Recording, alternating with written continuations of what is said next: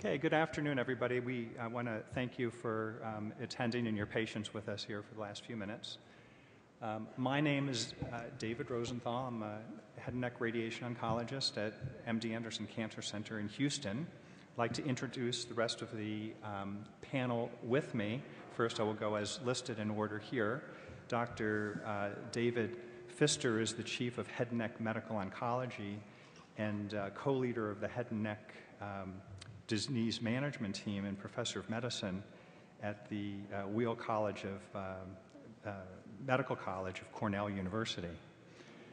Dr. Frank Warden is Assistant Professor in Medical Oncology at the University of Michigan Comprehensive Cancer Center.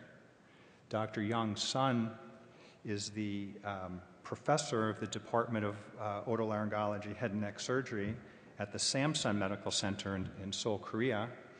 And then Lori Lovner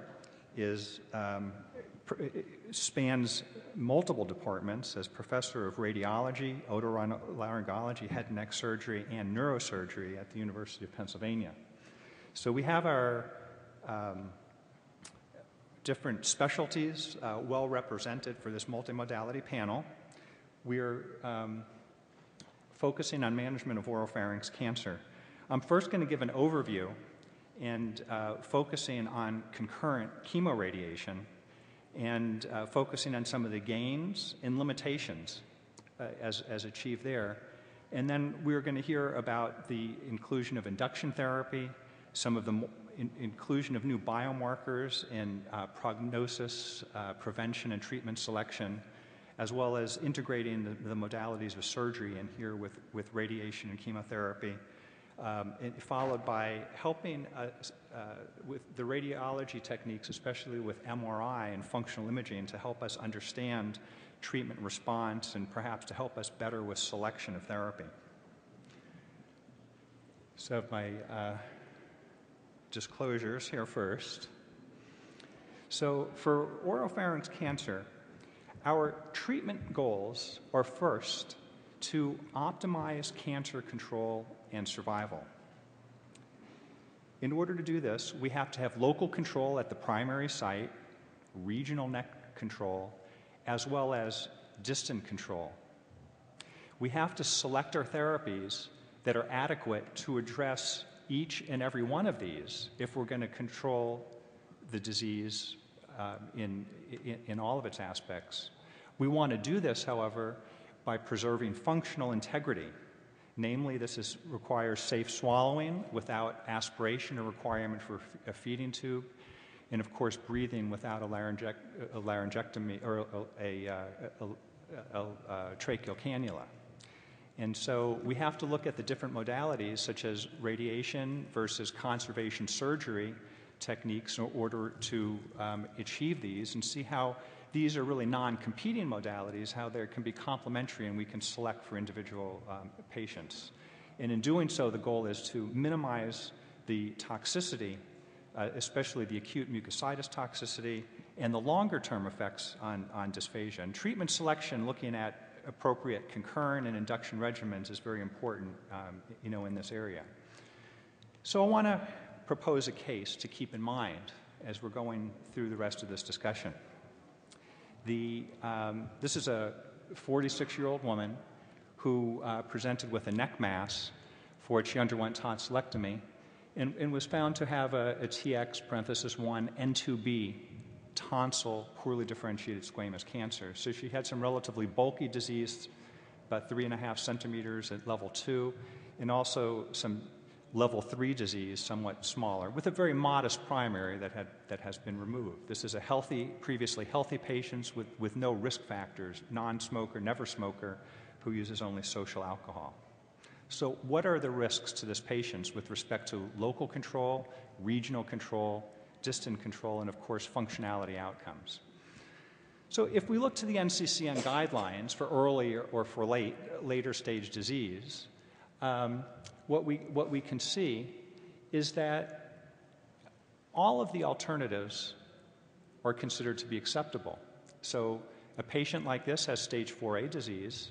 Concurrent chemoradiation is considered to be acceptable. but also is induction chemotherapy or surgery, or else inclusion in multimodality clinical trials. So these guidelines aren't going to tell us what to do for these individual patients. Now, first, with respect to comparison of surgical and non-surgical techniques, there's now a large body of retrospective data suggesting that for oropharynx cancer, and in tonsil cancer in particular, if that the local control, local regional control, is very similar with surgical and non-surgical techniques. Most of these trials involve radiation therapy alone, but some with chemoradiation. Similarly, if we look at overall survival, surgery versus radiotherapy, the control rates, the overall survival rates, are very similar.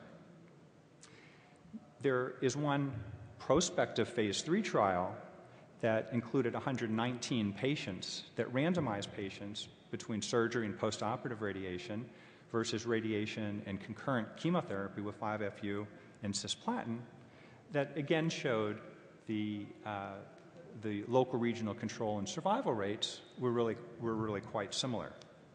There's been a significant change, though, in the management of oropharynx cancer in the United States over the last decade.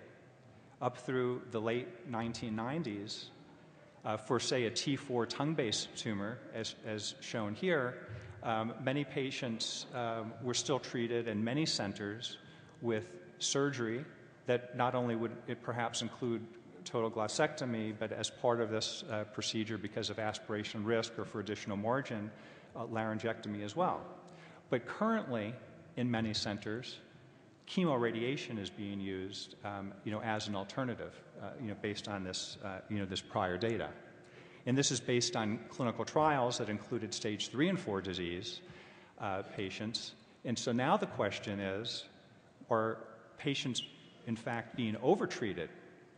Do many of these patients receive chemoradiation who may not all need it, but be subjected to some of these toxicities? So Dr. Sun is going to be the next speaker, who's going to speak on surgical indications and new technologies in the management of oropharynx cancer. Now, there are now at least 11 prospective randomized trials in head and neck squamous cancer comparing radiation alone versus concurrent chemoradiation, showing that the concurrent therapy improves local regional control and survival in the range of 20+% in many of these trials. If we look specifically for oropharynx cancer, there are 3 relevant trials. The GORTEC trial, led by Dr. Clay, was exclusively oropharynx cancer, and then there were 2 additional trials that had planned subset analysis prospectively stratified for oropharynx cohorts as well. In these trials, all 3 showed that the addition of chemotherapy to radiation therapy in the concurrent setting improved overall survival. The GORTEC trial was a very important trial, I think, from the changes in patterns of treatment in the United States, especially, because this, first of all, had oropharynx only, and many of these patients, 85% of the patients, had T3 or 4 disease, and 3/4 of the patients were node positive. And as you can see, the initial report at 3 years showed about a 20% improvement in overall survival. This article was published in JNCI in 1999 and accompanied by an editorial from Drs. Forestier and Trotti that included the statement, after more than 2 decades of combined modality trial, we can now recommend radiochemotherapy as a standard of care for locally advanced oropharyngeal cancer.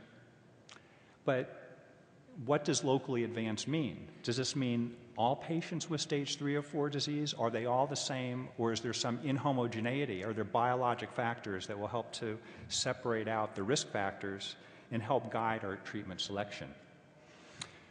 Well, if there's such good results for radiation and chemotherapy concurrently, why don't we give it to everybody with stage 3 or 4 disease? Well, the reason is at least 2 or 3-fold.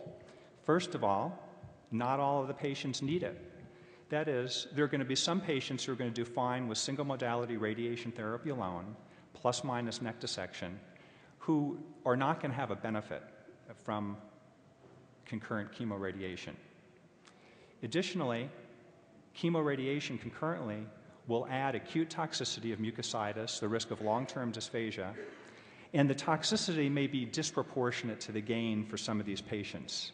It may not address patterns of failure. That is, concurrent chemoradiation trials have in general showed that there's improvement in local regional control, but not in reduction of distant metastases. So first, with respect to toxicity, I have just the results of 2 phase 3 trials. One is the Bonner trial with cetuximab with radiation versus radiation alone, and then Dr. Brazil's trial with radiation versus chemoradiation for head and neck cancer. What I want to point out is if you look at the difference between the 2 curves, these are the only patients that benefit. The patients in this group up here do not derive benefit from the addition of chemotherapy, and the patients down here do not need it.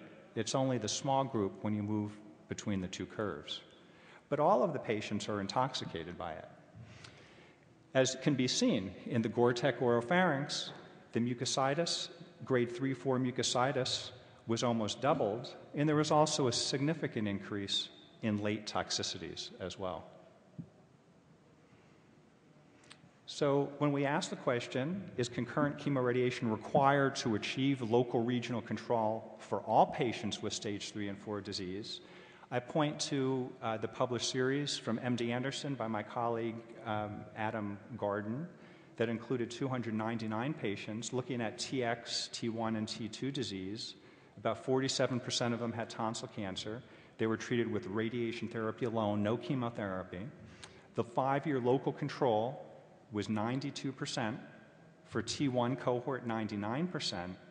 The regional control was also 90%, and for N2, 93%.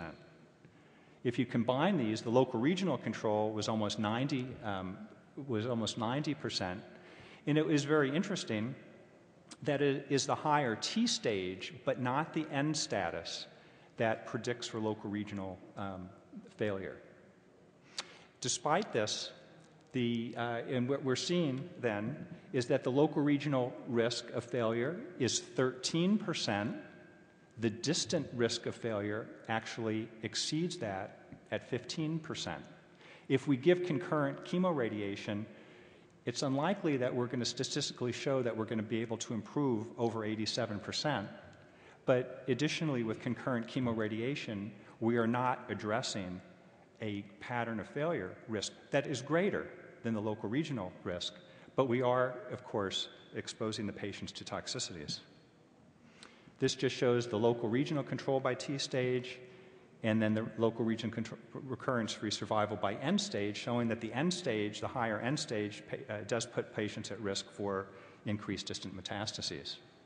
Again, if we look at several of the published phase 3 trials, including Dr. Edelstein's group, ERTC-RTOG trials, and this Gore-Tex trial, what we can see is that the nodal pattern of failure can exceed half of the patients.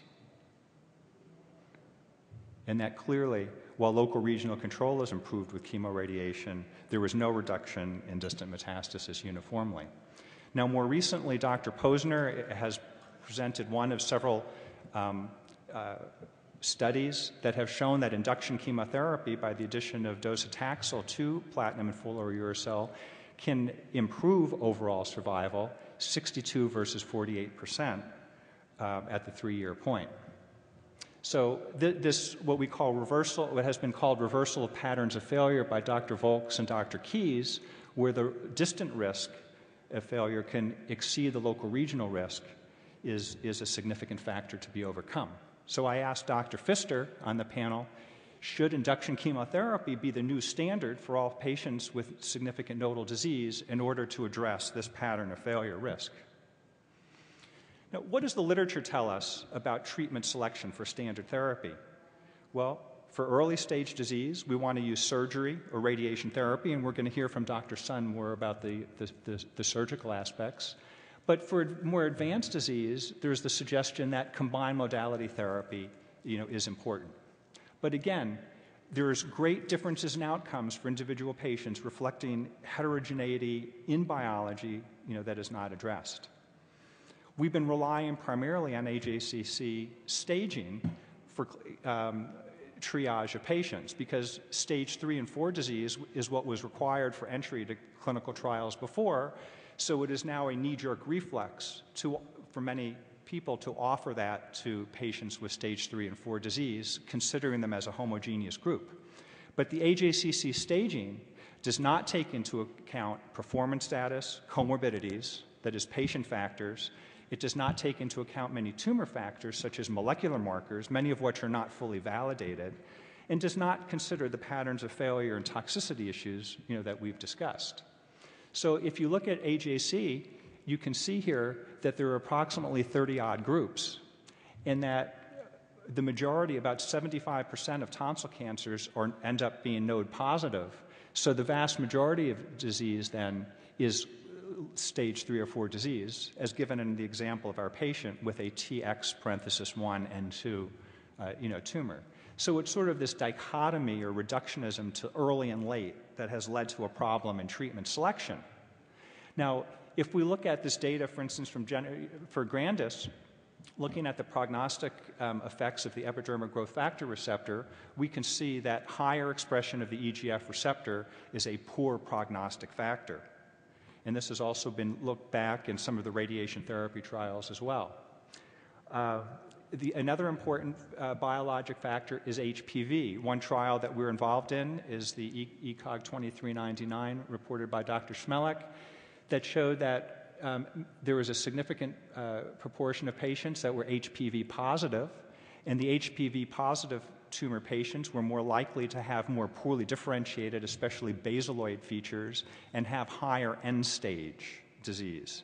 But fortunately, they seem to have some better prognostic factors. And then just recently, what we've seen from the University of Michigan, and we're going to hear much more detail about this from Dr. Warden, that combining HPV and EGF is probably the most significant factor in discriminating between the two groups. So I asked Dr. Warden, how should HPV status direct treatment selection? So finally, we want to ask, what are the chemoradiation questions that remain? When we give radiation therapy, do we want to give it once a day or twice a day in the chemotherapy setting? And this remains to be answered by the results of the RTOG trial that are still maturing. The other question is, can radiation therapy dose be reduced in any patients after, especially induction chemotherapy, when they've had major responses? With respect to chemotherapy questions, should all of the patients get induction who have significant nodal disease? Can it also help to improve local regional disease? What agents, what doses, and what are the treatment prognostic factors that may help in the selection? So again, we want to come back to these treatment selection factors and see how these biologic and now how some of the imaging responses, as Dr. Lovner will explain to us, will be helpful. So this is our case again, a 46-year-old non-smoker with T1, N2B, tonsil cancer, tonsil removed. What is the expected response to therapy? What are the competing risks for failure? And what is the optimal therapy for overall survival and toxicity reduction? So I want to turn over now to Dr. Sun.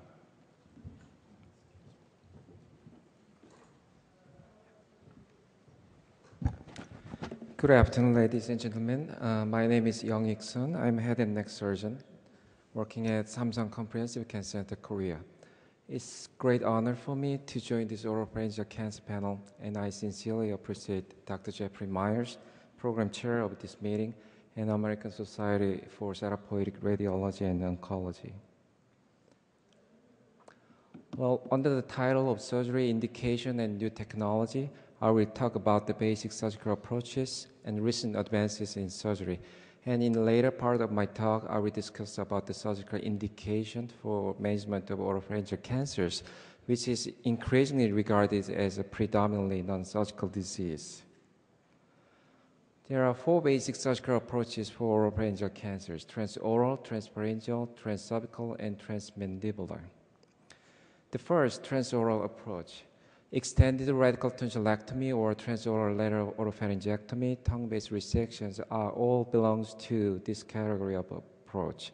1 or 2 centimeter of mucosal margin and a resection of superior constrictor muscle as a thin margin are usually recommended. Well, these are examples of transoral lateral oropharyngectomy. For orientation, this is uvula, this is the molar tooth of the maxilla and mandible, and the lateral incision starts anterior mandibular raphe. This section goes medially under the plane of superior constrictor muscles, and we frequently see the fat covering the carotid artery and sometimes the branch of glossopharyngeal nerve during the dissection. And at the end of the dissection, prevertebral fascial carpet remains usually intact. So we don't need any kind of reconstruction in this case. We are expecting very wonderful functional outcome through this kind of approach. The second, transpharyngeal approach. With the suprahyoid pharyngotomy approach, we can excise the tumor of the middle line of the tongue base with easy and a posterior pharyngeal wall tumor. With the lateral pharyngotomy approach, we can expose wonderfully about the tonsil area. Well, this is an example of a suprahyoid approach. This is a hyoid bone. After releasing the suprahyoid muscles, we can get entry into the pharynx through the vallecular area, just extirpation of the tongue-based neurogenic tumor in this case. This kind of surgery does not need hospitalization, so we can do this kind of surgery at the day surgery center, or we can discharge the patient at the same day of surgery. We just expect very little morbidity by this approach. The third, combined transoral and transcervical approach. It is better known as pull-through approach. By making the intraoral incision here between the tongue and the gingival mucosa, we can pull out the tongue below the mandible like this. This pull-through approach is usually performed in conjunction with neck dissection, so this is the space where we can pull out the tongue out.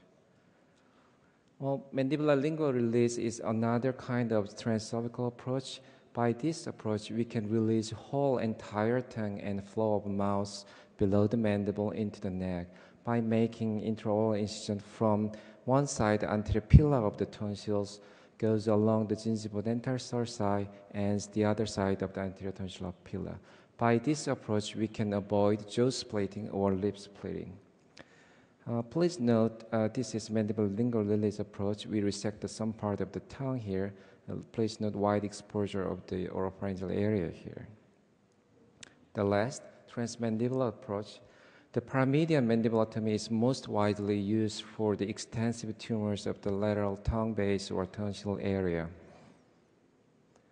Well, this is example of paramedian mandibulotomy. Please note the wide exposure of the oropharyngeal area. We can preserve the mental nerves and genioglossus and geniohyoid musculatures here to preserve the function. Well, sometimes we need segmental mandibulectomy, especially when case of tumor-embedded mandible, inferior alveolar nerve or canal, if there is massive soft tissue disease adjacent to the mandible. Well, this is the example: exposure, segmental resection of the mandible as a block, resected specimen, reconstruction with osteocutaneous preflap, and reconstruction plate. Well, what are the recent advances in surgery? Well, there will be many, but I will briefly mention about the robotic surgery, sparing the lower lip splitting incision for cosmetic reason, and the concept of perforator flaps. Well, there are many excellent presentations and extensive discussions about the transoral robotic surgery at the earlier part of this meeting, so I will just focus on the recent publication of the Dr. Weinstein, University of Pennsylvania. They used the Da Vinci robotic systems, and they also used the 5mm robotic arms, which has Maryland-type dissectors and monopolar electrocautery that has a spatula or the hook type. According to their experience of 27 patients of tonsil cancer patients, they could get negative surgical margins in most of the patients, and 96 patients had no dysphagia after the surgery. So the greatest advantage of this kind of approach was a magnified three-dimensional view in all directions, so facilitating the resection of the tongue base, glossopharyngeal fold, and tonsils under direct visualization. Well, even though there are some modifications to camouflage these lower lip spreading incisions, some disfigurements are inevitable in this kind of patient. So there are several trials to do a transmandibular approach while avoiding lower lip spreading approach. For example, double mandibular osteotomy and visor flaps. So I will introduce Dr. Beck's technique. Well, after making the incision, we make subparietal tunneling between the two mental nerves. Here we can make the stepwise mandibulotomy here while retracting the lower lip inferiorly. So we can resect large tumor without any difficulty, reconstruct the area with free flaps and fixation with mini plates. So this picture is taken 3 days after the surgery. Well, these are pictures of different two patients of tonsil cancers approached by transmandibular but with a lower lip spreading. As you see, 6 months after, 1 month after, they have wonderful cosmetic and functional result. The concept of perforated flaps using the terminal branch of the vessels here made us enabled to design a very large flaps and thin or thick flaps and pliable flaps, double flaps from one donor side or chimeric flap from one donor side. So this concept made us to design recipient-specific reconstruction even in the complex three-dimensional defect of oropharyngeal area. It's rapidly developing area. So before selecting the optimal treatment, we know we have to consider these two factors: maximum oncological safety and least disturbance in functions.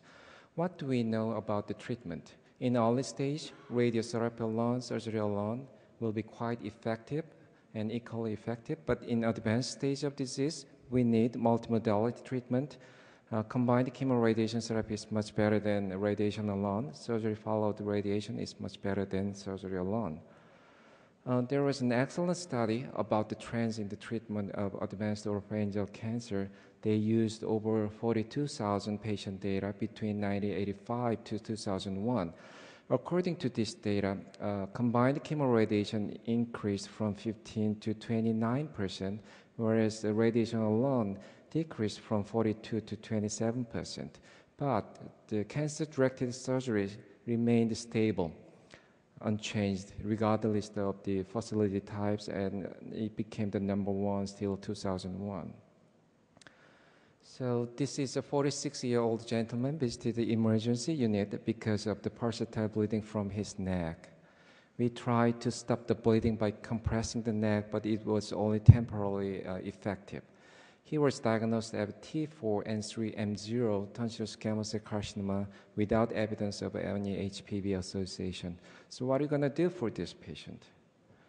Well, we have to do the neck dissection because of the active bleeding, and we performed a free flap reconstruction. We could not completely remove the neck disease, so tumor board agreed to start combined chemoradiation therapy. It was quite successful, but unfortunately, we have to stop in the middle because we subsequently found this accelerated lymph node during the therapy.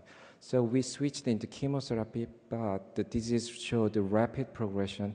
Now he's on the palliative radiation therapy because of the pain and trismus in this area. So we must know which is the most significant prognostic factors. The presence of lymph node metastasis usually results in 50% reduction of survival. Extracapsular spread and positive surgical margin are pretty well-known prognostic factors. As you may expect, a large tumor volume, whether it is primary or the nodal, may influence the treatment outcome. So extracapsular spread, this is macroscopic, microscopic, and no extracapsular spread survival. As you see here, after 3 years of treatment, even microscopic extracapsular spread showed a similar survival data as gross extracapsular spread. Not surprisingly, extracapsular spread percentage correlated with the numbers of involved lymph node, size of the lymph node, and the pathological end staging of the lymph node. What about the tumor volume? Even though there are many controversies about this topic, more papers are in favor that tumor volume has correlation with treatment outcome. So bulky N2, N3 neck disease management for that disease also has correlation with this concept. So what are you going to do if the patient with N2, N3 shows complete response after radiotherapy or combined chemotherapy? Well, there will be two options, planned neck dissection or close follow-up. The rationale for this is we will see high rates of residual neck disease found in planned neck dissection specimen, even in the complete responders. But if you closely follow up without any intervention in this population, you will see very low, 5% or less, rates of isolated neck recurrence. That's the rationale for this opinion. Here is another approach for N2 or greater neck disease. Neck dissection first, then radiation or combined chemoradiotherapy. The rationale for this approach is salvage neck dissection is rarely successful. Neck dissection as a combined modality will get the better treatment outcome, and neck dissection before this radiation will result in little mobility. So anyway, according to these reports, regional control rate reaches up to 100%. So I think this is one viable option for N2 or greater neck disease patient. Let me summarize the surgical indication for oropharyngeal cancers. For early stage of disease, T1, T2, we can excise the tumor transorally or transpharyngeally without leaving any functional disability, and we may avoid the additional radiation therapy. We can get the very nice treatment outcome. If this patient have any end disease, surgical neck dissection as a combined modality will give us the better treatment outcome. Again, neck dissection in this case will leave very little morbidity. And for any end case, if we do neck dissection, we can get the precise end staging, including extracapsular status, spread status. For N2, N3 bulky neck disease, surgery can be used as a planned neck dissection after CCLT, or surgery can be done in advance before radiation and chemoradiotherapy, as I explained before. For selected T3 and T4 cases, we can use the surgery as a salvage, but also as a primary treatment, especially when the patient have very general poor condition like inadequate renal functions or poor hematological profiles, previous heavy radiation, etc. So let me summarize this. Well, even though the chemoradiation is gaining more popularity to treat oropharyngeal cancers, I would say surgery is still an essential and inevitable treatment strategy, and it will remain as one of the important treatment options in most of the oropharyngeal cancers. Well, these treatment modalities are not exclusive to each other, but I think they are very synergistic in together. Thank you for your attention.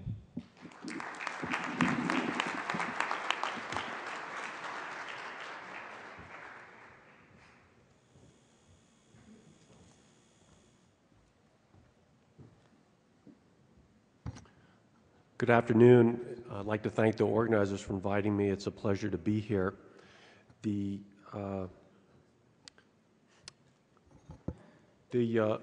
time I talk, I'll provide you at least my interpretation of the rationale and current role of induction chemotherapy in oropharynx cancer. My disclosures are listed at the bottom and include clinical trial support. Also, I'm going to talk about the NCCN guidelines, as did Dr. Rosenthal, and obviously we're a member institution. One of the things I'd like to emphasize at the start is that while the learning objective is to understand the indications, contraindications, rationale, and option for induction chemotherapy, and share with you the data that I think is most relevant in that regard, that unlike, let's say, the surgery oropharynx literature or the radiation oropharynx literature, is when you look to evaluate data to guide us regarding the role of chemotherapy or induction chemotherapy for oropharynx cancer, you're not going to see a lot of either site-specific phase 2 studies, let alone site-specific phase 3 studies. The one site-specific phase 3 study that I was aware of that used induction chemotherapy was the one from France that Dr. Rosenthal provided. And so we do need to lean on the results of randomized studies, which included other sites besides oropharynx. But when you look in the recent years, if a local region advanced head and neck study does not have a specific, let's say, endpoint like larynx preservation, when you look at the breakdown of the primary sites, they're typically predominantly oropharynx anyway. So I think it's reasonable to lean on some of these other sources of data to guide us. And at the end of the presentation, I'll give you an answer to Dr. Rosenthal's query as whether induction should be a routine standard of care for these patients. So induction chemotherapy, what is there not to like? As local regional control has improved, distant metastasis has increased. Dr. Rosenthal shared with you the data from the Folks and Keys analyses. And induction chemotherapy allows early treatment of microscopic and distant disease. As morbidity of concurrent chemoradiation therapy is increasingly appreciated, again, another point that Dr. Rosenthal emphasized, induction chemotherapy allows a few things. One, time to optimize the patient's medical status to get ready for the rigors of a concurrent treatment. Secondly, response to induction perhaps allows us to customize the radiation dosing, certainly a relevant and active area of investigation. And with that, a possible improvement in local regional control. The type of response to induction chemotherapy potentially facilitates triage to appropriate local therapy. Again, Dr. Warden is going to follow me, and I believe he'll elaborate on this further.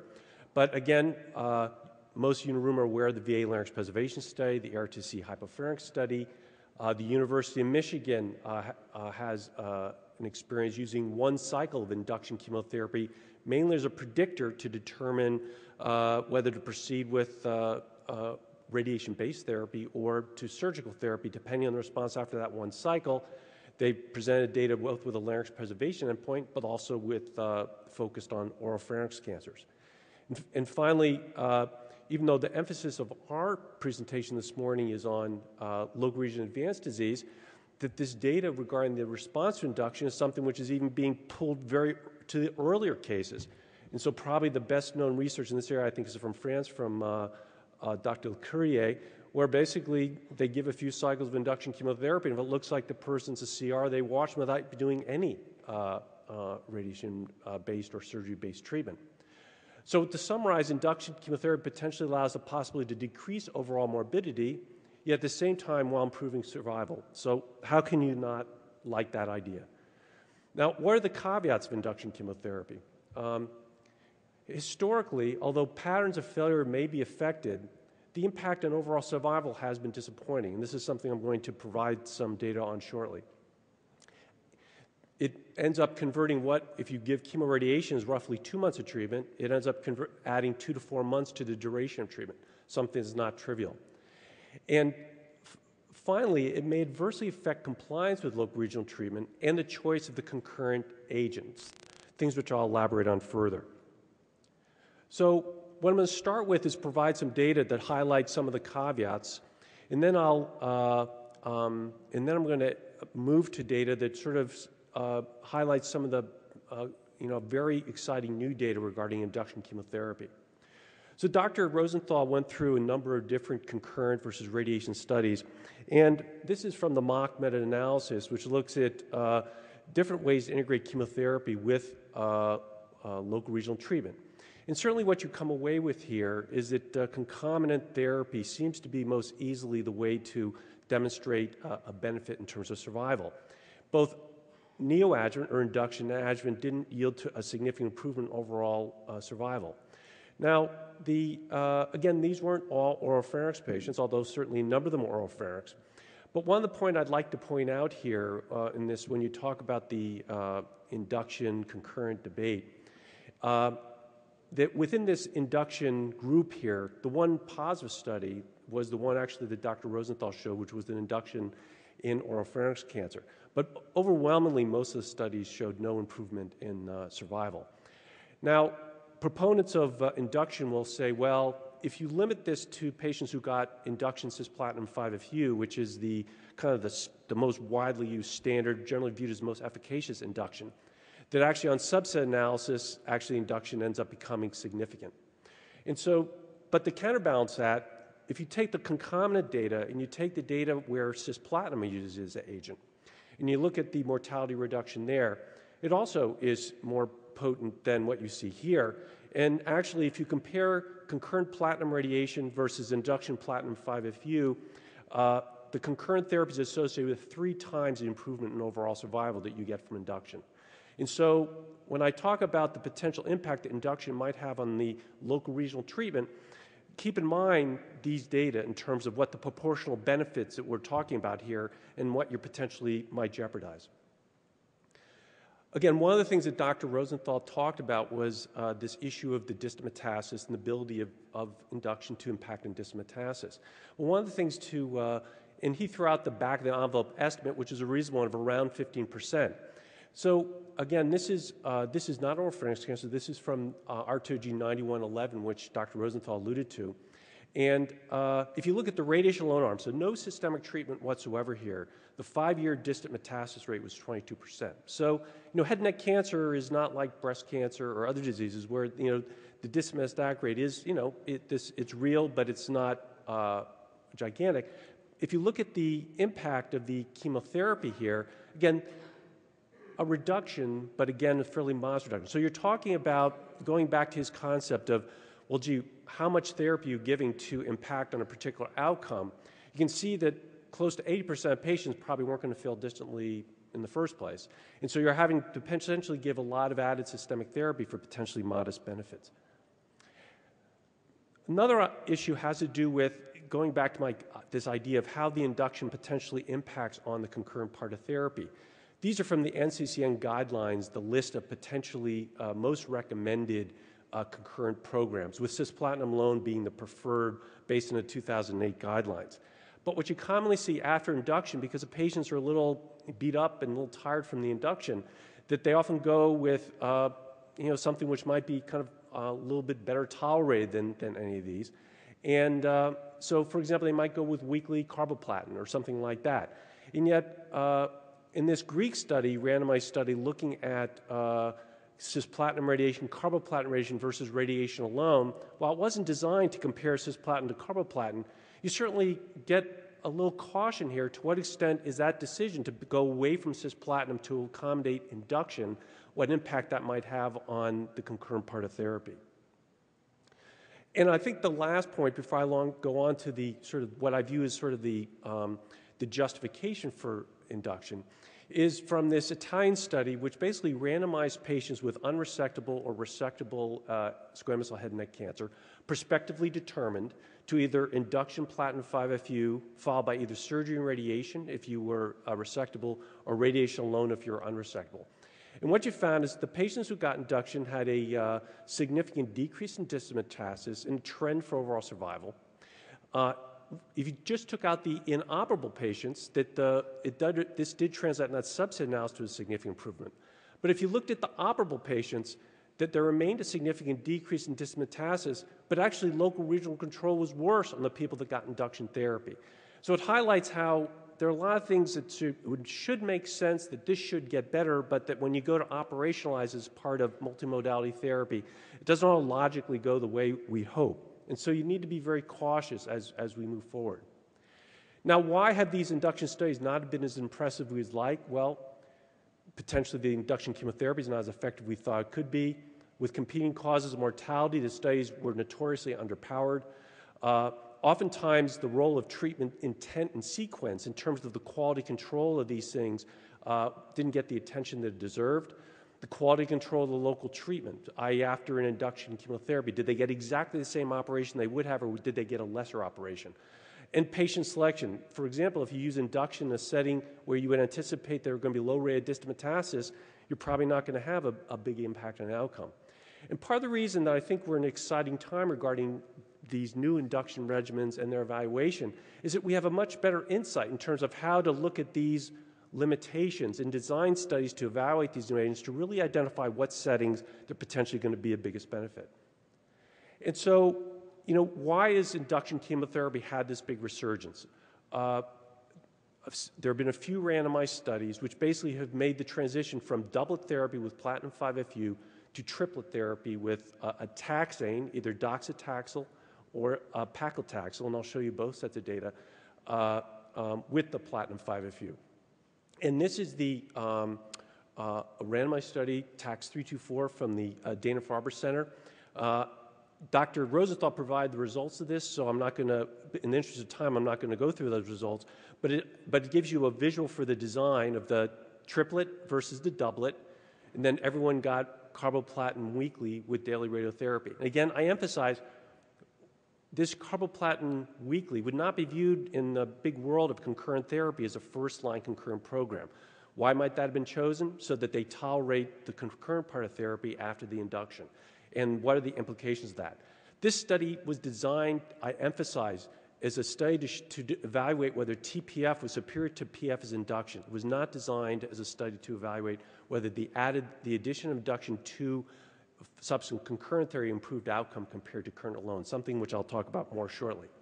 But it isn't just TAX-324, TAX-323 from Jan Vermorken, the RTC, similar in design to the TAX-324, except that it was followed by radiation alone. And the dosing of the docetaxel and the cisplatin 5 were slightly different. The docetaxel was the same dose. The cisplatin was a little lower at 75 per meter squared as opposed to 100 mg per meter squared. And the 5-FU was a day longer, but it was a lower dose, 750 mg per meter squared. But as you can see here, again, overall survival improved with TPF. Response rates were consistent with benefit. And in this study, they were very fastidious, not just in terms of reporting toxicity. There was more alopecia, more myelosuppression with the TPF, but they also looked at quality of life and comprehensively induction. And really, there was no evidence to suggest poor tolerance with the TPF. Actually, there were actually a few more treatment-related mortality, as I recall, on the platinum 5-FU arm than on the TPF arm. Running with this concept from induction followed by radiation to the organ preservation setting, this is TPF versus PF as induction in an organ preservation study from the GORTEC. And you see response rate, 3-year larynx preservation rate, and compliance. Again, an indirect measure of tolerance, better with the TPF. Again, this was with docetaxel. I mentioned before that it's not just with docetaxel, but also there's data for paclitaxel. This is from the Madrid group, randomization between paclitaxel plus platinum 5-FU versus platinum 5-FU alone. And again, when you look at the outcomes of interest, improvement with the paclitaxel platinum 5-FU. And so if you're looking at potentially using an induction regimen, I think that clearly the data, from my perspective, is quite compelling that the triplet with a taxane, either docetaxel or paclitaxel, the larger experiences with docetaxel followed by platinum 5-FU, but you have randomized data for both, is superior to platinum 5-FU. There are a wave of phase 2 studies adding more drugs to that, to targeted therapy. This would be viewed as investigational and something I would not recommend off protocol, but certainly we're interested to see the results of those studies. Now, how does this start given my initial introduction, the data that showed that, well, gee, what are the caveats you're thinking about? And then this newer data was certainly suggested that the triplet is a real deal. How does this fit into the big picture here? And for completeness here, Dr. Rosenthal referred to the NCCN guidelines.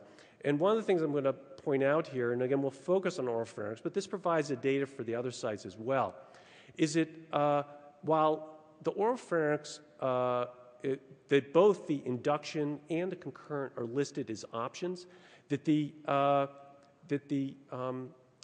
concurrent program among NCCN centers, which is, again, 20 plus, the weight of the sort of consensus was that the concurrent was the recommended approach. While the induction followed by concurrent was listed certainly as an option, as the slide that Dr. Rosenthal showed, that it was a sort of a category 3 recommendation, which meant that there was major disagreement among the panel. Okay, so there's an option, but a number of very experienced head and neck oncologists sort of, again, struggling with this the way I'm sure many of you in the room struggle with this. The other thing is that another insight in terms of what represents the standards of care is not just what you see in major practice guideline groups like the NCCN or ASCO, but also look at the control arms of major randomized study. Because again, when you do a randomized study, there needs to be a legitimate question that there's equipoise between the two arms. If you knew the answer, you wouldn't do the study. And also that the control arm for that study needs to be viewed as a legitimate standard of care. And generally, if you look at the patients with local regional disease now, there are two flavors to these randomized studies. One is induction followed by concurrent versus concurrent alone, and here are 3 randomized studies which are in progress looking at that. I think with the exception of the SWOG, the other 2 studies are not site-specific. The other one is one for which the current R2G randomized study is an example, which is concurrent cisplatin radiation plus another drug given concurrently, in this case cetuximab, versus cisplatin and radiation alone. And so again, you see here, of these 2 different types of randomized studies, what are the control arms of those studies? Concurrent chemotherapy radiation. So what are the conclusions I come away with from the data I just presented you? That certainly the available randomized data indicate that TPF, and by TPF I mean a taxane, and again I showed you data for both docetaxel and paclitaxel, is superior to PF as an induction regimen. Even with this efficacy, though, trials must be carefully designed to evaluate the impact of the triplet and other induction regimens for some of the methodologic issues which can confound the interpretation. Until more data are available, concurrent chemoradiation, I feel, remains an appropriate standard treatment option for patients with local regionally advanced disease, and a standard to which new approaches compared, as highlighted in those list of randomized studies on the 2 slides ago. And ongoing randomized controlled trials evaluating the role of induction chemotherapy deserve our support. Now, getting back to Dr. Rosenthal's initial query about, well, as far as induction as standard of care, those prior 2 conclusion slides are kind of your typical talk, milk and toast. And here, let me say, just put myself on the spot here. And I said, should induction now be given routinely to patients with local regionally advanced disease? And I would say there, no. I think that while it is listed as an option, I think going with concurrent chemoradiation in 2008 is a very defensible way to go here. But given sort of the evolution of the data and the availability of these options, what are clinical scenarios in which, as someone that sees a lot of head and neck cancer, that I kick around the integration of induction, mindful of what I just said? And I'll list 5 here, which may be helpful to you in your own practices. One has to do when you get that patient who has this kind of question of distant Mets, you sort of a more compelling local regional problem, to go biopsy the lung, you're not quite sure what to do. Sometimes, they're running into pain issues and so forth. You feel that you need to sort of proceed. We often will go with initial induction there and kind of reassess as we go. There are certain patients that there's going to be delay in radiation stimulation, but they got a very active problem. We'll often go with induction under those circumstances so that the patient isn't just waiting around.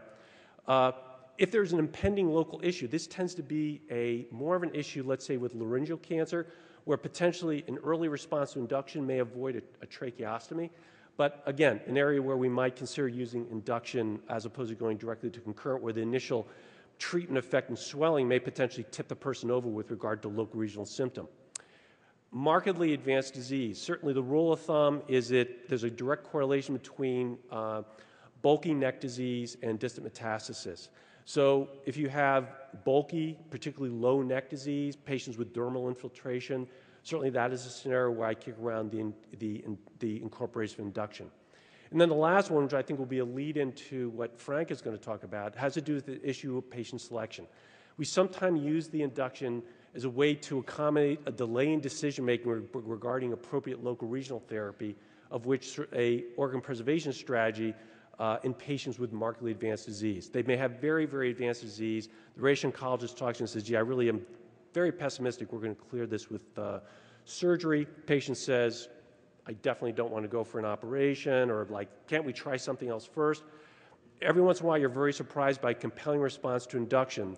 It often makes the patient feel, if they don't respond, a lot more accepting of the decision to go to surgery. If they have a huge response, it often makes us feel a lot better about going to radiation. Thank you very much for your attention.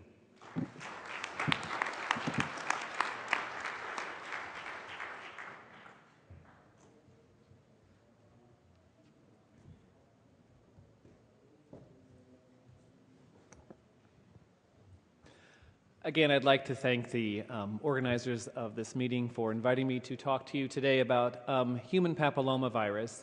For many of you, this may be a review, as this has been a recurrent theme throughout the course of this meeting. But I'd like to talk on various areas in terms of prognosis, prevention, and treatment selection. These are my disclosures. I am a member of speakers bureaus for Sanofi Aventis, Imclone, and Bristol Myers Squibb. And up front, I'd like to acknowledge Mara Gillison and her group from Johns Hopkins for the use of some of their slides that I've adapted into this presentation over the course of the last couple ASCO meetings, where this topic has become at the forefront. So when we look at head and neck cancer, we know that tobacco and alcohol are the leading risk factors for this disease. Other risk factors include occupational exposures, diets poor in fruits and vegetables, and chronic viral infections, namely EBV and HPV, accounting for about a third of these cancers.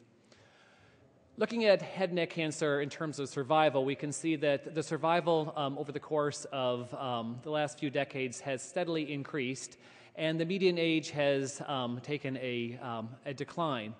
And looking at the various subtypes of head and neck cancer, there's also been a decrease in oral cavity, larynx, and other types, but an increase in the number of oral pharyngeal cancers since the late 1970s to the present day. And this is primarily due to the human papillomavirus. As we know, it's a small circular DNA virus for which there are 130 unique types, and there are high and low risk subtypes of this virus.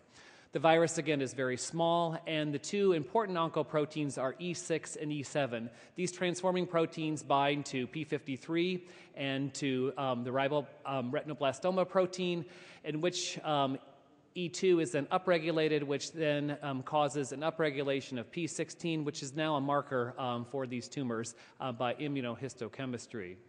So we know that in cervical cancer, the human papillomavirus is the sole etiologic agent.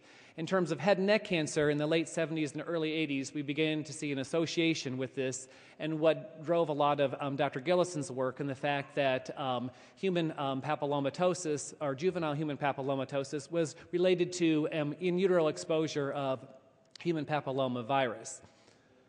So again, compared to cervical cancer, where the HPV is the sole etiologic agent, we look at these other cancers and find that there are other confounding variables that actually lead to the cause of these tumors, making it more difficult to say that the virus itself in a particular patient may be causing this cancer.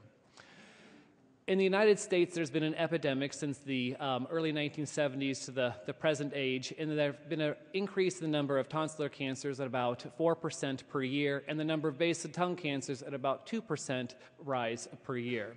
And this epidemic is not necessarily associated to just the United States, but is also worldwide. As we can see from data presented at ASCO this year, that there's a threefold increase in the number of HPV-related tumors from the early 1970s to the present day, with an sharp increase in the number of white males being exposed to the virus and then contracting these illnesses. In terms of HPV being related to other tumor sites in the head and neck, this is also true, with the oropharynx again being the most common site. This study was published by Mork and colleagues in 2001, and it was also the first study to show us that there is a serologic relationship between between the HPV and the development of these tumors. So what they did in this study is they drew serologies and then monitored the patients, and over the course of 10 years or so, they could compare the serologies to the development of these tumors. So this study is the first study to give us an idea about the latency period of the development of these tumors after exposure, being somewhere maybe between 10, 15, or 20 years. So HPV-16 is the predominant viral isolate. 18, 31, and 33 have also been implicated. And these tumors, again, primarily reside in the oropharynx involving the crypts of the palatine tonsils. They're poorly differentiated basaloid pathology, so it's not uncommon for these patients to present saying they have a small lump in their neck, and then in the course of a few weeks, develop large, bulky tumors in their necks. They're usually amongst non-smokers and non-drinkers. They're younger age age patients. And patients with HPV tumors have a more favorable prognosis, as we'll talk about, and now we know are linked to high-risk sexual behaviors.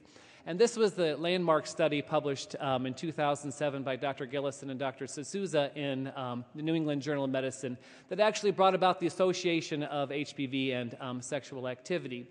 And what they did in this study was a case control study where they took 200 patients who had oropharyngeal cancers and compared them to about 200 patients who had benign conditions who presented to the Johns Hopkins clinics for things such as earwax removal, strep throats, etc. And what they found is that they were at an overwhelming larger risk if you had cancer in the cases to have been exposed to HPV compared to the case controls. And they also looked to see if these patients were seropositive as well as having infections not only with HPV-16 but any HPV subtype in the oral cavity.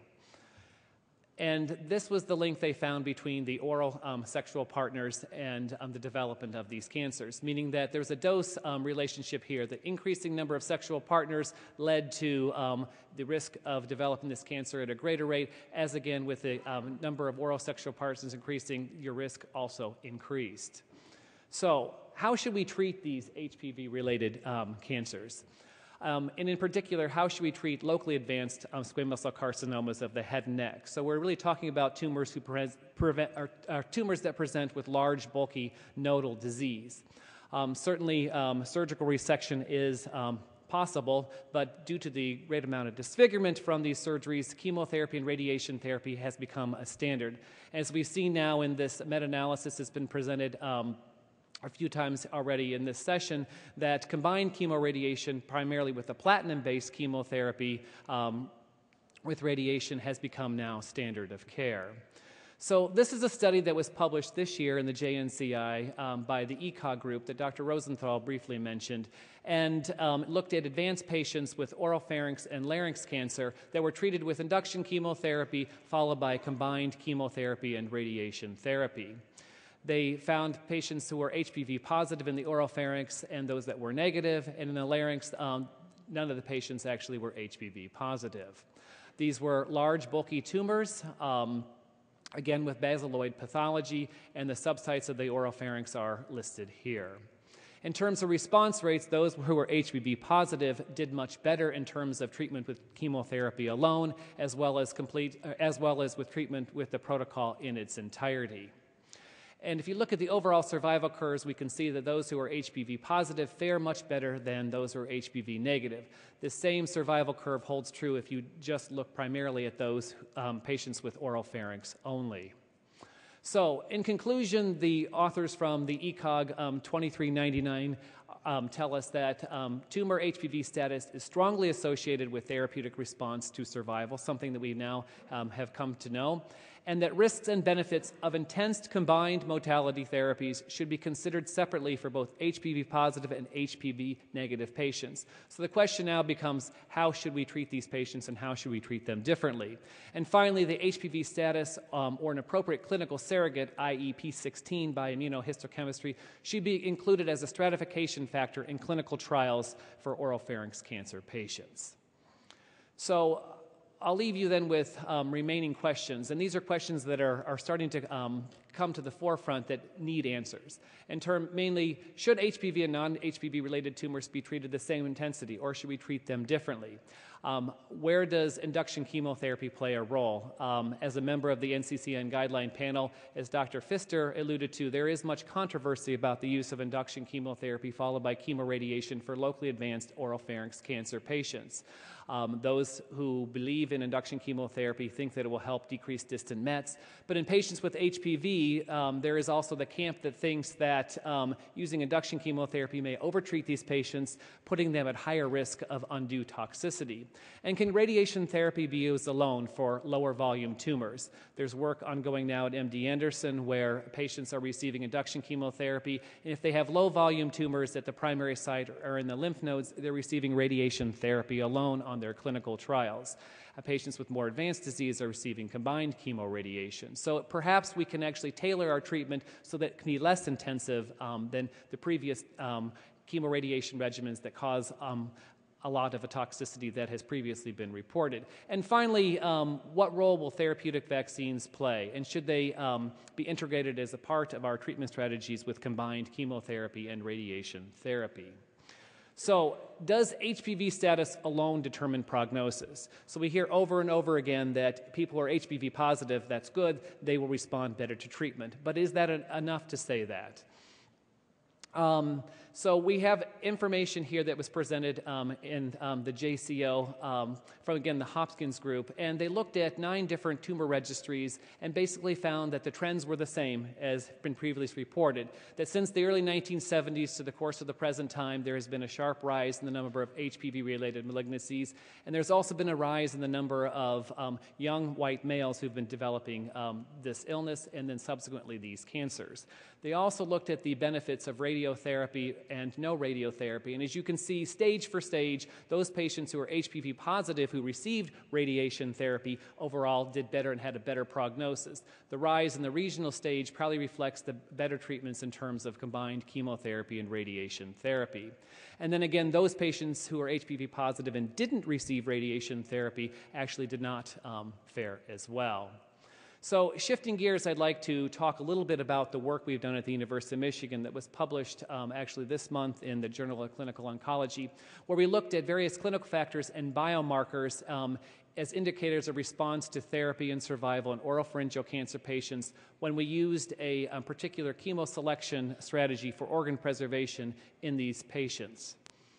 So in our study, we registered patients and collected tumor markers and then treated them with induction chemotherapy with high-dose cisplatin at 100 milligrams per meter squared and 5-fluorouracil at 1,000 milligrams per meter squared per day for 5 days, or carboplatin if they weren't candidates for cisplatin.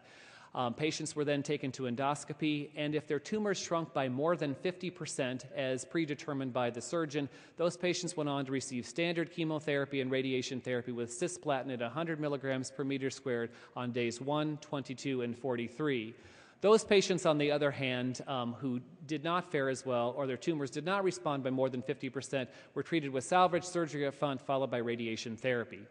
8 weeks following chemoradiation, patients were taken back to the OR and biopsies were performed. If they were histologically negative, they were then went on to receive neck dissection, followed by, if they were candidates, followed by 2 cycles of adjuvant paclitaxel chemotherapy. This work was driven primarily by work that we published on organ preservation in the larynx, where we found that treatment with induction chemotherapy up front could actually predict for biologically which patients who could respond to chemotherapy and radiation therapy, and our overall survival rates, even at 6 or 7 years, remain in the high 70s to 80%. In this particular study, we enrolled 69 patients, 66 of which were evaluable. Again, they were patients with large tumors, majority of them of which were male, and the sites of the oropharynx are described here. We had pre-treatment biopsies in 50 out of 66 patients, for which by an analysis that was developed at the University of Michigan, 42 of 50 were available for DNA isolation and then PCR analysis for HPV. We had 27 patients who were HPV positive and 15 patients who were HPV negative, 24 for which the status was unavailable. So of the 66 patients, we had 54 responders, 49 of which were taken and treated with organ preservation, 33 of which had a neck dissection, all of which had negative lymph nodes at the time of dissection. There were 11 non-responders, 9 were taken to surgery up front. And what we found here was that, compared to our larynx study, that salvage surgery was really not an ideal way to treat these patients up front, and that the majority of the patients died. And the question remains is, was this related to the comorbid effects of perhaps tobacco and alcohol, or the alterations in the tumor itself by the exposure to induction chemotherapy as compared to a different tumor, i.e. the larynx? But overall, the majority of the patients who were treated with combined chemotherapy and radiation therapy did well, and of those who did well, those were HPV positive. But I'd like to focus in on these green boxes here and the fact that there were still patients who were HPV positive, whether they received surgery or radiation therapy and chemotherapy, who lost their lives to the cancer, primarily due to distant metastases. And there were also a subgroup of patients who were HPV negative who did well when they were treated with chemotherapy and radiation therapy. Of this particular group of 4 patients, we found that those patients were also epidermal growth factor negative. Interesting to note is the patients who are alive who had surgery, the HPV status unfortunately is not known. So just like with the ECOG study, we saw an overwhelming benefit for patients who are HPV positive compared to those who are HPV negative in terms of their overall survival. And we also found that survival was improved by the titer or copy number of HPV, as seen with induction chemotherapy and in the study as a whole. So disease-specific survival by epidermal growth factor intensity, as we know and has been alluded to, the higher expressors in general do worse, and that's what we found in our study as well, as compared to patients who were lower expressors of epidermal growth factor receptor. When we combine these two together, we found out that the patients, again, who were EGFR negative and HPV negative did quite well, and that, as would be expected, those who were HPV negative and high epidermal growth factor receptor expression did the worst. But what's interesting here is to find that there was some alteration or change in the fact that patients who were HPV positive had improved survival when they had high epidermal growth factor expression along with their tumor. Interestingly, we found, too, that in never smokers, the mean epidermal growth factor intensity was much lower than patients who were former current smokers. And the same played out with gender as well. And the female patients had higher expressions of epidermal growth factor receptor. These patients who had high expression of the epidermal growth factor receptor in both cohorts did worse. It was interesting to note, too, that actually all the women in this study were smokers or former smokers. In terms of looking at wild-type P53 along with low BCLX long, we found those patients did the best, and from previous work done at our institution, those patients are sensitive to cisplatin, and those patients with low P53 wild-type and BCLX long are actually cisplatin resistant. So what can we conclude from all this in terms of prognosis? HPV tumor status and copy number are strongly associated with a therapeutic response to survival. Now we can see that certainly in 2 separate studies. And that gender, smoking status, and clinical factors, as well as biomarkers, may help us to predict survival and to guide treatments. So given the potential prognostic value of these biomarkers, we believe that future clinical trials should begin to tailor treatments based on good or poor prognosis tumors.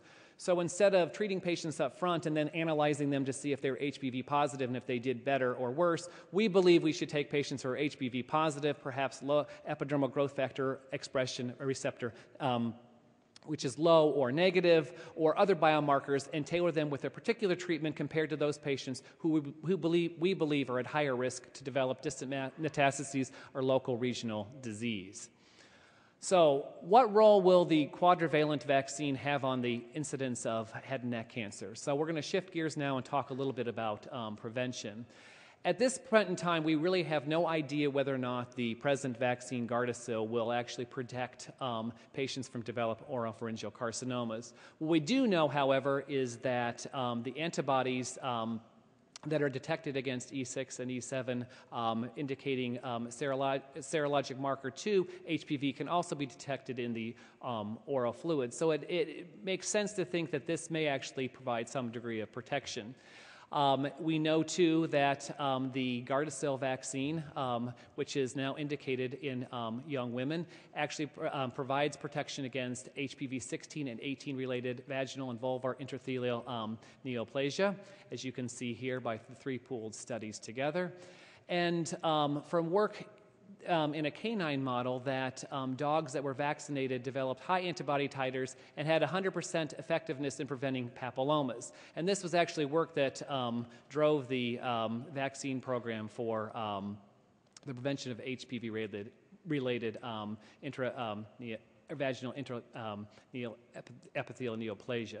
So in terms of head and neck cancer, we know there are about 563,000 cases worldwide, and we know that the attributable factions, so those by serologic markers to E6 and E7, is about 15,000 cases per year, and it may be a little higher because we know that all patients don't seroconvert, and we know that those attributed actually to HPV incorporated into their tumors is about 82% or 82,000. So we think that maybe between 15,000 and 82,000 cases can be prevented by patients receiving the HPV vaccine. So this is a picture of my 10-month-old son, and questions now arise, what do we do for him and future cohorts? In terms of the vaccination, when should these vaccinations begin? At what ages? There's work actually that was published this month in the Journal of Pediatrics from our own institution that discusses high-risk sexual behavior in young girls. Does not necessarily predict who's going to develop these high-risk HPV subtypes and dysplasia. So the point being from the article is that we should not necessarily discount young girls from getting the vaccine if they have been sexually active, but rather adequate screening should be done, and the fact that we should probably be vaccinating these young girls as early as possible. Currently, the recommendation for vaccination begins at age 9. Secondly, what about adolescent boys? There's talk about this now saying, well, it's a vaccine. Perhaps the vaccines, should be given to everybody. There's ongoing work looking at the answer to this question by the company. We have to keep in mind, too, that there's limited supply of this vaccine and that the vaccine is not cheap and it will not necessarily be recognized by the insurance carriers for coverage in adolescent boys since there's not adequate proof. And finally, I'd like to leave you with this quote from Bill Clinton: "Is oral sex considered sex?" And the point of this being is the fact that vaccination programs, I think, are primarily the way to prevent this illness and these cancers. However, we will do a disservice if we don't talk to our adolescent children and young children about sex education, and that this is now considered a sexually transmitted disease leading to these devastating cancers. So it should be incorporated into our homes, our synagogues, our churches, our schools, where sex education is important.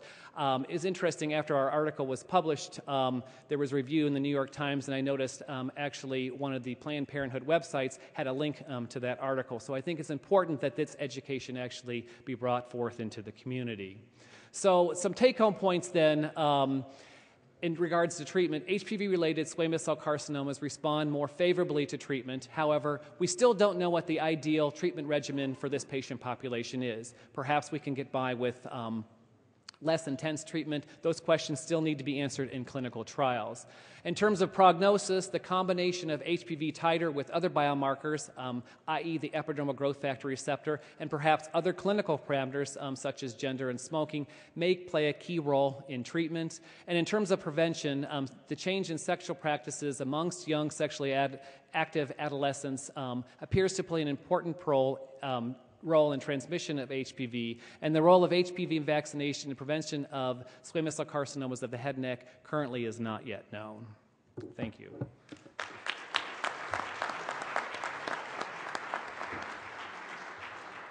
Frank, thank you. Prevention of squamous cell carcinomas of the head and neck currently is not yet known. Thank you.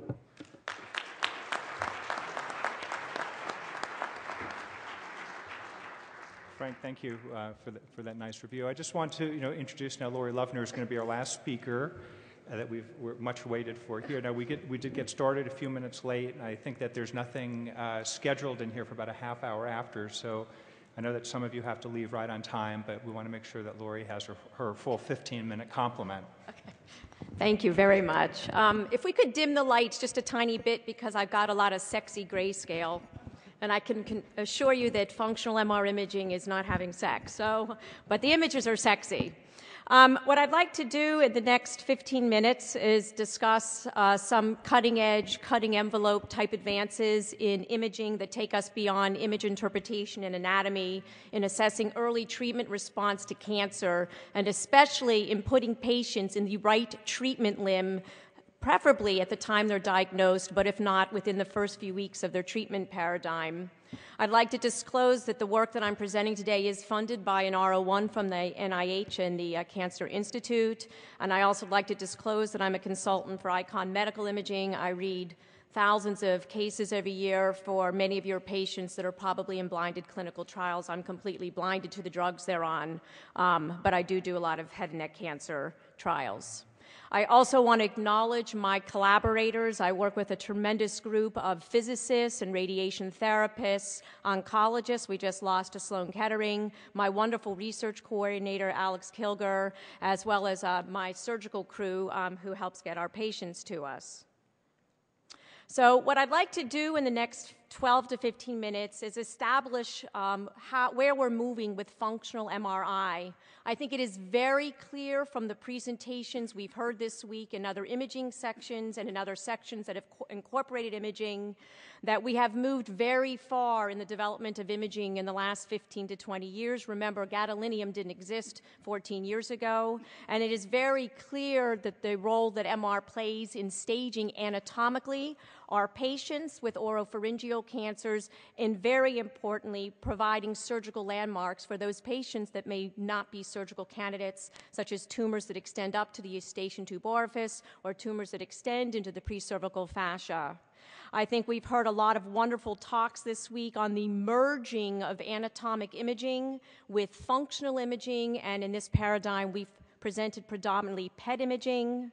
And what I'd like to do for the remainder of my talk is talk about techniques in functional MRI and talk about how these might be applied in the future to looking at patients with advanced cancers and trying to predict response to therapy either early in therapy or preferably at the time they're diagnosed, looking at biochemical markers and tissue perfusion.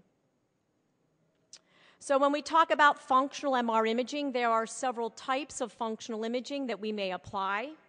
There is diffusion-weighted imaging, which looks at the diffusivity of water, intracellular and extracellular water. There is dynamic contrast-enhanced perfusion imaging, which is an indirect measurement of angiogenesis, but it's important to remember that perfusion and capillary leak are not necessarily a direct reflection of angiogenesis. And there is spectroscopy, conventional proton, and we also do some phosphorus imaging more often with lymphoma, but we're now applying it in head and neck cancer. And I will say this looks at the metabolic environment of tumors when we suppress out water, but the results here have been much less consistent and much less promising than diffusion-weighted imaging and perfusion MR. So what is diffusion MR imaging? Diffusion MR imaging is setting up our gradients in multiple directions to come up with an average look at the microscopic motion of water in the intracellular and extracellular compartments. It provides information regarding tissue cellularity, which in some sense is inversely proportional to the microscopic motion of water. And it's important to recognize that as you are looking at images for diffusion-weighted imaging, we provide two sets of images. One is the diffusion-weighted image, and when a cellular tumor has restricted diffusion, which means less water motion, it will be bright on the diffusion-weighted imaging, but we go on to get apparent diffusion coefficient maps, which takes out the T2 shine effects of the T2 weighted image. So a lesion with restricted diffusion should be dark on an ADC map. Applications in head and neck cancer that you may have seen recently in the spectrum of ENT, radiation, and imaging literature. There's been papers looking at distinguishing head and neck neoplasms from other benign tumors. I find that relatively fruitless in that most of these lesions will go on to biopsy anyhow, but I do think there is important emerging literature at looking for metastatic disease in nodes that are otherwise normal on conventional imaging, nodes that are not enlarged by our arbitrary size criteria, and nodes that do not demonstrate architectural abnormalities on conventional MR images. I think it will have a role at looking for residual and or recurrent tumor, especially in the neck, but also in the primary site. Most of this presentation will focus on nodal disease, though our work also was looking at the primary tumors in oropharyngeal cancer. And again, what we would expect is that residual tumor following therapy or recurrent neoplasm would demonstrate restricted diffusion on a diffusion-weighted imaging or be dark on an apparent diffusion coefficient map. And most importantly, what we really hope to do with a large series of patients is start to study tumors at presentation. What do they look like pre-treatment? What is their diffusion measurements? And will we be able, either before therapy or within a week or two of therapy, not only to monitor who's responding to therapy, but perhaps to predict who is going to be a responder to therapy and who isn't, and to get patients in the right treatment limb at the get-go. I just want to let you know that our study has looked at now about 45 patients. I'm going to present the data on the first 35 because we have better clinical outcome and pathology results. It's important to see that we have 26 complete responders. 15 of these went on to pathology and had negative disease, both at the primary and the neck site. And the rest of the patients did not go on to surgery, but have been followed by imaging and conventional clinical examination. And we have 9 patients with only a partial response or non-responders. So let's look at this diffusion image. If we could dim the lights a little bit, because this is a grayscale kind of thing, that would be helpful. You will see that we have pre-treatment imaging, 1 week into therapy imaging, and post-treatment imaging. The two important areas to look at are these 2 time points. You will see I have images from conventional T2 weighted imaging, images from conventional T1 weighted imaging, images from gadolinium enhanced imaging here, and then you will see the T2 pixel image from the diffusion weighted imaging, but most importantly, the ADC map, the apparent diffusion coefficient map that looks at these neoplasms. What we have done here is we have picked the largest solid nodal mass in the neck and have followed it through its treatment course. But again, our goal is to look at the pre-treatment imaging or the early imaging to predict who may respond to therapy. You will see that over time, the volume of the tumor does, on conventional imaging, decrease. It's also important to remember that many of the techniques in the literature only look at one section. Our protocol gets 8 sections, 8 different slices in 2.5 seconds with 2.5 cc's of contrast going in, and we start imaging at 5 seconds into the injection, and it allows us to do volume rendered information. If we want to look here at the down and dirty of a complete responder, this is pre-treatment, and if you look very closely, I have an arrow showing marked decreased signal intensity in this large nodal mass. This is consistent with restricted water diffusion, decreased diffusivity, increased intracellular water, decreased extracellular water, and you will also see that 1 week into therapy, the apparent diffusion coefficient goes up, which means there's more water diffusivity, and these are good predictors of patients that are going to go on to have a complete response. Let's look at some of our partial responders. Again, both of these patients were surgically proven. We have pre-treatment, 1 week, and post-treatment. And you will see in this patient, if we go to the ADC map, that there is not restricted diffusion in this large solid nodal mass at presentation. And furthermore, as we look at time points early in therapy, we see that the apparent diffusion coefficient does not change significantly. There is not a lot of restricted diffusion, and these patients seem to be partial or non-responders. If you look at the longitudinal changes, and we did compare 1.5 to 3-point Tesla imaging, I'll point out a few things. This box right here represents the complete responders. The box with the notch here is the partial responders. But I think there's 2 things you want to pay attention to. If you look at the apparent diffusion coefficient, it has a predictive value based on the pre-treatment scan, and you will see here that there is restricted diffusion early on before therapy, and you will also see another important predictor of who's going to have a response to therapy is increase in the ADC, and you can see that here. You can see the complete responders compared to the partial responders.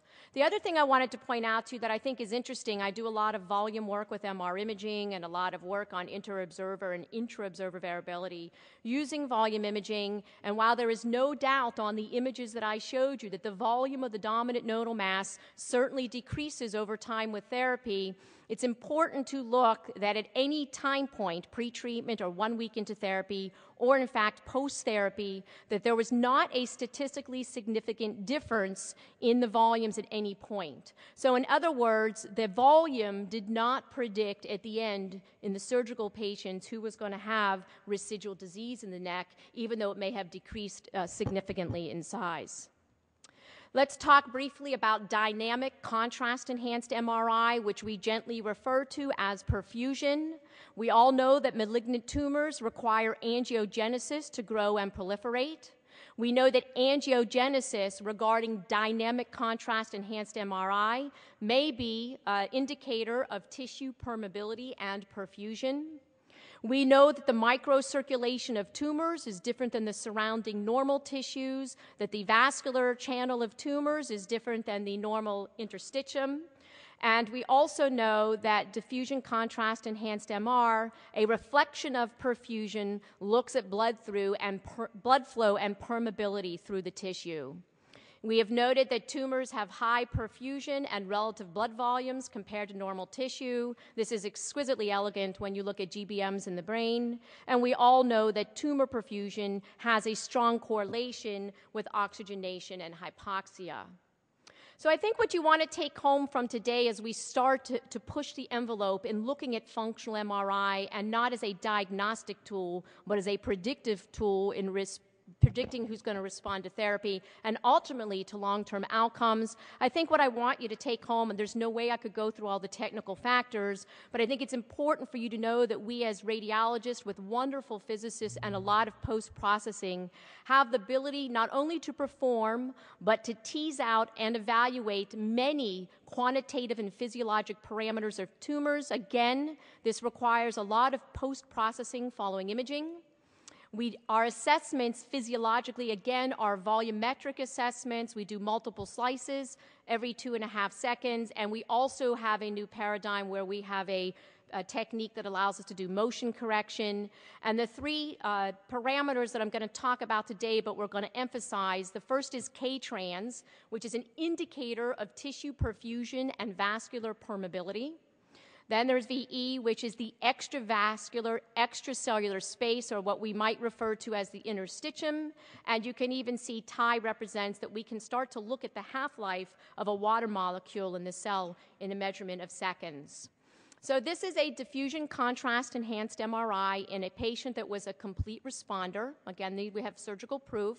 This is their pre-treatment scan, 1 week into therapy. Post-therapy, again, conventional T2 weighted image, conventional T1 weighted image, and what I want to call your attention to here are a few things. First of all, here's K-trans, and here's the interstitial. You can see the different color coding in the maps and how we are able to tweak out the interstitial space from the vascular permeability. And I think the other important thing that you want to look at, here's the scale here showing you low to high perfusion or permeability. And tumors with moderate to high perfusion pre-treatment seem to do much better, and many go on to be complete responders. And early into treatment, again, you want to look at the perfusion, and frequently increased K-trans reflects people that are going to be early responders. This is a patient that had only a partial response, again, pre-treatment, 1 week into therapy, post-treatment. Again, here is your scale going from blue to red with increasing K-trans. And I think if you look here, you see the K-trans has relatively low perfusion at the onset and doesn't change much over time, relatively little perfusion, and these patients did not go on to be complete responders. I want to finish up with MR spectroscopy. I want to describe to you a little bit about how it is and what we do. I will share with you that our results in this realm have not been nearly as reliable, reproducible, or promising as we had hoped. We're moving on to 3 Tesla imaging, which does provide some advantages using the high field strength. MR spectroscopy looks at cellular biochemistry. Conventional MRI, we're basically imaging the resonance of free water. In spectroscopy, what we are doing is suppressing the water in order to assess the resonances from all the other tissues around and within the neoplasm. We're looking at metabolites of both normal and neoplastic tissue, and I will share with you some of the problems